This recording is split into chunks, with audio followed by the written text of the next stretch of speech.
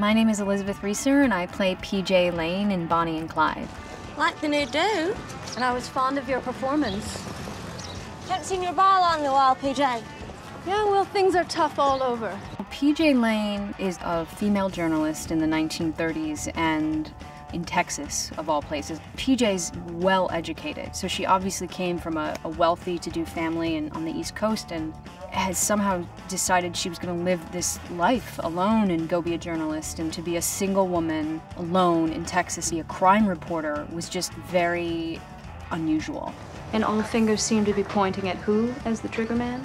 Clyde Barrow, now an innocent man's dead. PJ Lane is not an actual person during the time. She's a combination of a lot of different reporters and the idea of the media during this time, because the media played such a huge role in creating the idea of Bonnie and Clyde. I think it was really interesting that they made her a woman because it's a real counterpoint to Bonnie and the life that Bonnie's chosen and her path.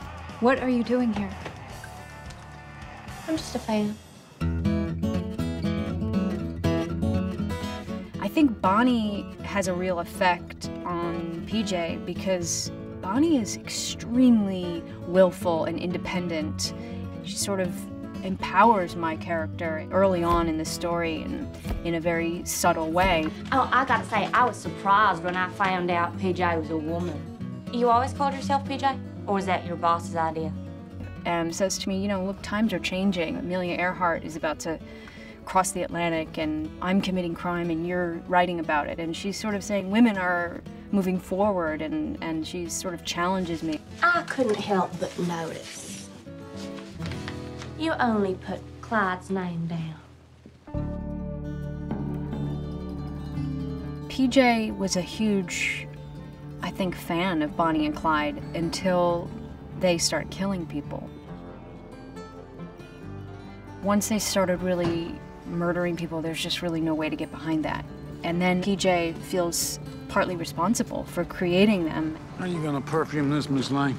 And empowering that kind of behavior. And so that becomes complicated for her as a journalist. The thing that really interests me about playing PJ Lane is that she basically makes them Bonnie and Clyde with her role as a journalist.